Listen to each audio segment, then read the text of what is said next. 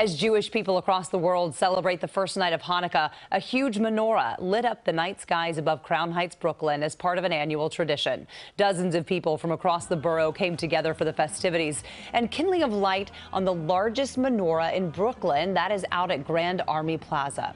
The congregation behind it, Chabad of Park Slope, says the height of this religious symbol is meant to send a strong message.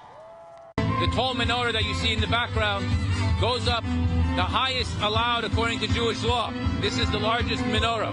It doesn't get bigger than this. And this is only a symbol that the Jewish people have of our permanency over here. We're not going to be deterred. The mayor and other elected officials were there, standing in solidarity with the Jewish community tonight, handing out presents, enjoying latkes, and helping to kindle the central candle known as shamash.